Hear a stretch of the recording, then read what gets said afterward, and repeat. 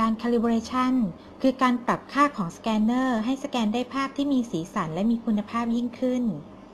การ calibration จะทำต่อเมื่อมีการใช้งานครั้งแรกหรือนำสแกนเนอร์ไปต่อกับคอมพิวเตอร์เครื่องอื่นหรือเมื่อใช้งานไปเรื่อยๆแล้วสีเพี้ยนก็จะทำการ calibration กันสักครั้งหนึ่งค่ะการ calibration ทำได้ตามขั้นตอนต่างๆดังนี้ค่ะ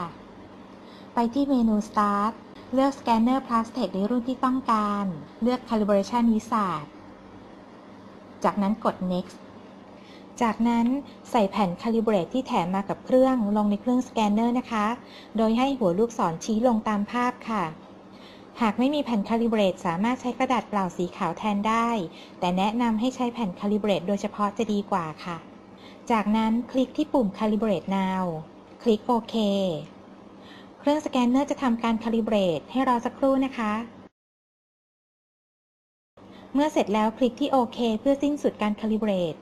จากนั้นก็สามารถใช้สแกนเนอร์ได้ตามปกติแล้วค่ะ